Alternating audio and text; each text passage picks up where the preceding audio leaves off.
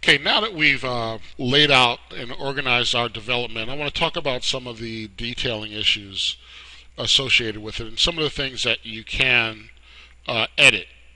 Now, we've noticed that some of the tools that you have available here, one of the things that we can do as we look at this model, and this model has some pretty big flaps on it, if I wanted to, I could come in and I could do some flap editing. Okay, now before, I'm going to change this to 18, and I'm going to apply it to all flaps. Okay, and you notice that it made all the flaps slightly smaller. If we wanted to get dramatic, I could make it 8 and apply it to all flaps. And you'll see how they've gotten a lot smaller, but that's a really small flap size. I would never do a flap size of 8. I'm going to go back up to 15, which is almost, I use that a lot, somewhere between 15 and 20, depending on the size of the model, and that's good. Now, that is a global flap adjustment, but you notice that as I go over to these edges, I can actually go in and change flaps individually. Okay. Now, one of the things that you could also do in your model, and you might want to do it sometimes, is that you can do a flap switch, right? So I'm going to come over here to switch, and you notice that this flap goes to that edge. This flap here, it tells me it goes to that edge. Now, sometimes you may want to change or even add a flap where none exists. Flap location. Now, if you want to do a switch, all you have to do is just click on that, and you notice that the flap is on that edge, and then it went back to that edge. If I came over here and did a flap switch, here it'll change the locations of the flaps from that piece right there to there. So you can change the locations of the flaps if you want to, okay, to the corresponding edges. Okay. You can also change the shape of your flaps. Okay, and here you have the height right here that is set up, and you can also change the angle. And if you go into manual mode, you can actually change the angle of your flaps manually. And you notice when you click on the edge, it activates the flap. So let's say I wanted this flap right here to be 10 degrees and 45 degrees, left and right, and I go over here and click that, and you notice that that adjusts there. I could change that one also to 10 degrees, go back here, and it changes that flap, and I could click on these and it will automatically go to that dimensions. And sometimes if you have a really tight area in your development, you may want to change your flap sizes. So I'm going to switch this back to 45, tab 45, and I'm going to change these back. Okay, and so you can adjust your flaps. Now, once you've laid out your model, one of the things that you want to do is to add your edge IDs. You notice that we don't see those here. You get that from your 2D menu, and you come over to Show Edge ID. Show Edge ID. Okay, and now when I zoom in, we can actually see an edge ID associated with each edge. Okay, and if we were to click on our corresponding faces, and we looked at the edge IDs, you'll note that this edge gets attached to there, and we'll note that here this edge is numbered 82 here, and this edge right over here is also numbered 82. Now, one thing that you want to do after you add your edge IDs, because you notice that we zoom in, is that we want to change the scale. And the way that you do this is kind of buried, kind of deep within Pepakura, is that you go to your settings, other settings, others, and you want to change the font size of Edge ID. And I like that size to be about 15 millimeters also.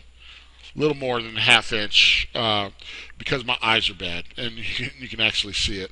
And now those are much larger, and you can see the Edge IDs. I have some of my students like to do the models without the Edge IDs, but you just have to organize your model better so that you know which parts correspond where.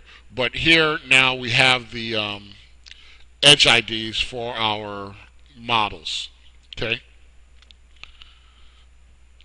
And so now what we're going to do is that we're actually going to come in to our model, and we're going to begin to format the color of our model. Okay, and the way that we do that is that we use our crayons. We bring up this menu, and we want to do this here. We want to format the cut line, and our standard is for magenta. Okay, and we can draw all the way across that, and that designates all our cut lines. We go to our mountain lines. We're going to change the color to blue. You have to do them individually. And we change the colors to blue. Okay, and then we can go to our valley lines, and those are generally also blue, but we like to use like a green for those within Pepakura. You can use a green. Oops, that happened because I selected both of those. I'm going to get a green like that, and you notice that gets the valley lines, and I'm going to go back to my mountain lines. I'm going to paint those blue. So you got to make sure that you only have one selected, and that's better. And now when we zoom in, we can see that those mountain lines are green. And like sometimes also, often we'll use like I'll often use a red for the valley lines, just so that it shows up better, a little better contrast. And I can zoom in, and I know that those are red. So you notice that your mountain lines are dashed, your valley lines are dot dashed, and your cut lines are continuous line. You have your text, and these are the elements that we'll bring into and forward for laser cutting.